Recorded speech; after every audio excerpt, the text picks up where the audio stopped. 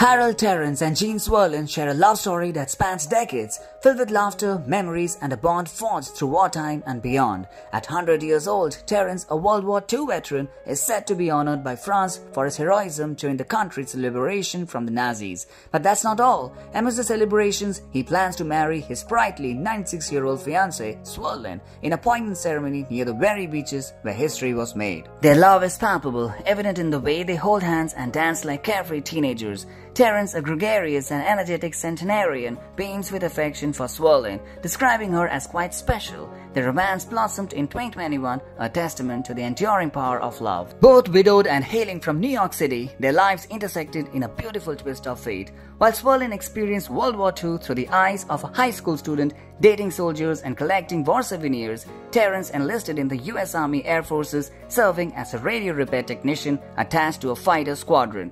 On D-Day, Terens played a pivotal role in repairing planes returning from France, witnessing firsthand the sacrifices made by his comrades. His journey continued as he ventured into France, participating in the transportation of captured Germans and liberated American POWs. Their love story is intertwined with history, a testament to resilience and a triumph of the human spirit. Despite the challenges they face, their bond remains unshakable, a beacon of hope and inspiration for generations to come.